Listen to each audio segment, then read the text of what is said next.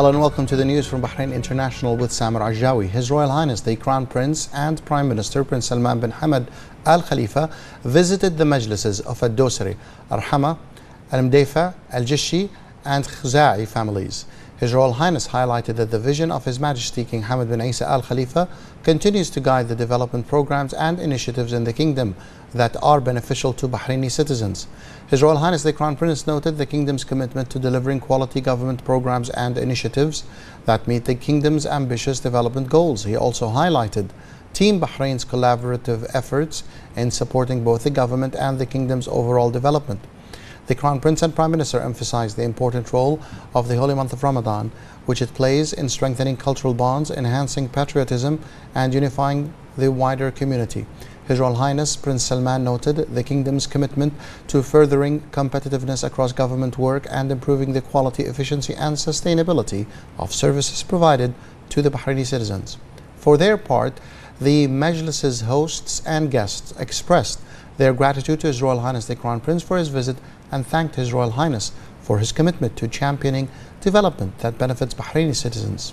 During the visits, the Crown Prince and Prime Minister was accompanied by the Chairman of the Board of Trustees of the Isa bin Salman Charity Educational Trust, His Highness Sheikh Isa bin Salman bin Hamad Al Khalifa, the Minister of Finance and National Economy Sheikh Salman bin Khalifa Al Khalifa, and several senior officials.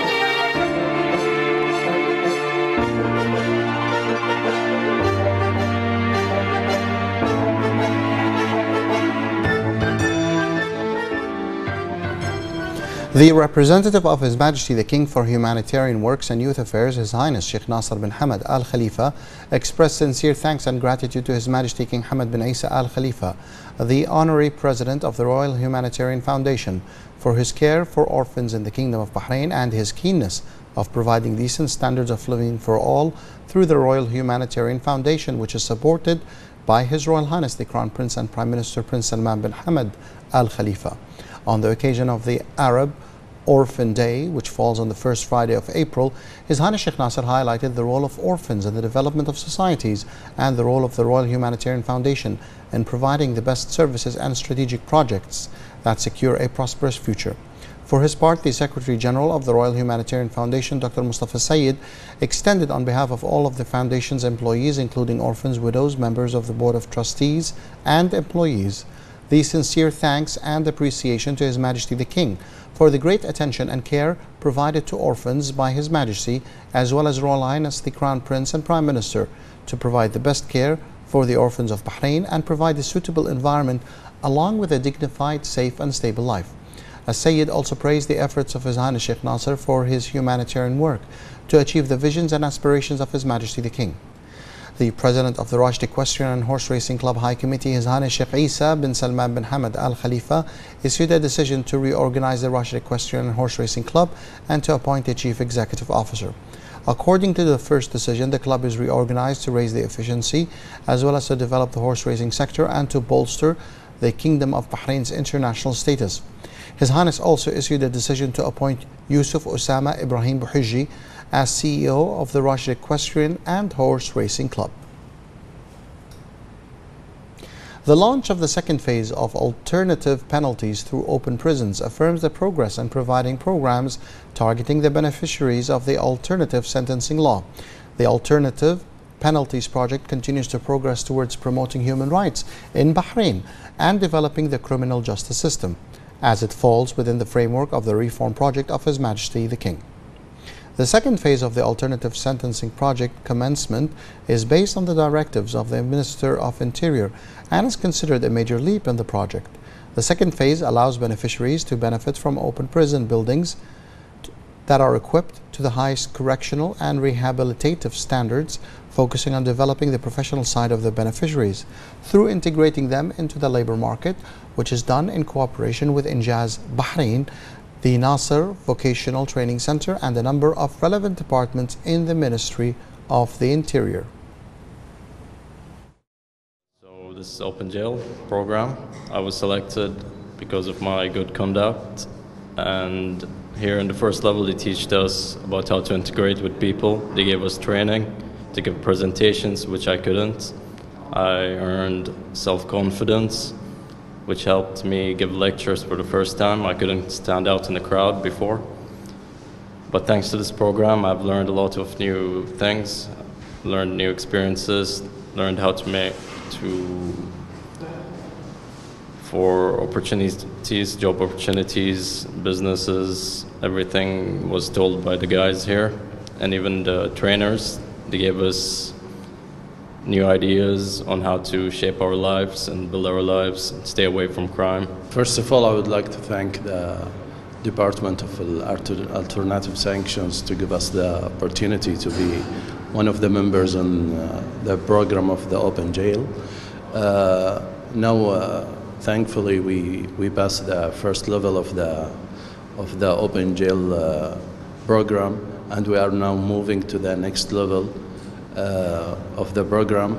We get a lot of benefits on the first level, like we get some extra normal calls and we get some private visits with family. Today we are starting the second step for the Open Jails program, and we are facing now very nice villas, 10 villas almost there, and we have a healthy club, gym, and also we have entertainment club, and also there is a swimming pool in every villa, and the villa is designed in very classic and nice and gathering all the customers inside.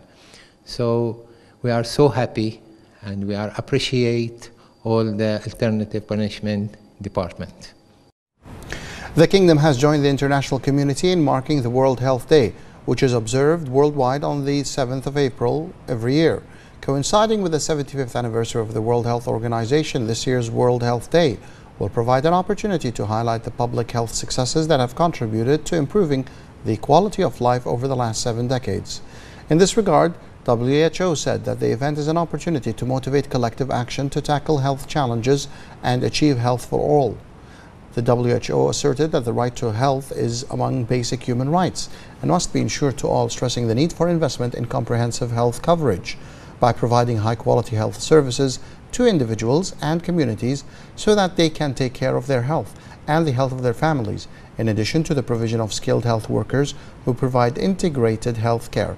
In this context, Bahrain's Ministry of Health affirmed that its plans to achieve health for all would continue, adding that it will carry on launching initiatives aimed at backing the world efforts to improve public health within the framework of the efforts aimed at achieving the Sustainable Development Goals. The chairman of the Bahrain Chamber of Commerce and Industry, Samir Abdullah Nas, praised the Cabinet's approval to launch the Golden License for Strategic Projects, which aims to provide benefits and facilities for investment and strategic projects. Mr. Nas affirmed that the decision is in line with the Kingdom's efforts to provide incentives for companies and investors with the aim of creating quality opportunities for citizens and promoting economic growth. He also indicated that it will mainly help in providing an open economic and investment environment in a manner that meets comprehensive economic development plans. He also indicated that the Bahrain Chamber of Commerce and Industry continues to support various initiatives and all commercial investment and industrial sectors that would support the national economy. Aluminium Bahrain Alba achieved another milestone in its journey of transitioning to the solutions and technologies of the fourth industrial revolution following the launch of the online performance monitoring system in the company's power stations. On this occasion, Alba held a ceremony for this new system as Alba's CEO, Ali Al-Baqali, said that this achievement is the first step towards digital transformation by integrating artificial intelligence and machine learning into energy assets. The online performance monitoring system for Alba's power stations will provide a digital interface for their performance indicators and will measure the rate of decline in performance using techniques that enhance the reliability of the company's assets.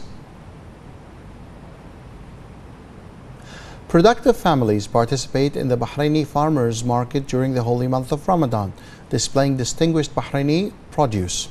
The farmers market is an important platform for promoting Bahraini products, as the participation of productive families alongside Bahraini farmers has become a distinguished and remarkable event and has witnessed great turnout from the public. Amongst the products on display are locally harvested vegetables. These have been grown to the highest quality standards in local household gardens and farmland. These fresh vegetables are the first choice for most citizens and residents. Also participating at the market are marine farmers and locally family producers, whose presence has become unmistakable at the market. Alongside vegetables on display are the many fragrant spices and herbs which were masterfully made by highly skilled Bahraini productive families. The Bahraini farmers market has succeeded in being a destination for many families and an important venue for the display of productive families' produce. The Bahrain Annual Heritage Festival in its 29th edition continues to present activities in Al-Baraha market in Diyar Al-Muharraq. The festival has attracted a large number of local visitors and tourists this year, as it sheds light on Ramadan traditions in the Kingdom of Bahrain, such as family gatherings, al-Msahar, folk games, iftar cannons. The festival provides an opportunity to introduce people to the heritage, craft and arts of Bahrain with the participation of a large number of craftsmen, folk sellers and artistic groups.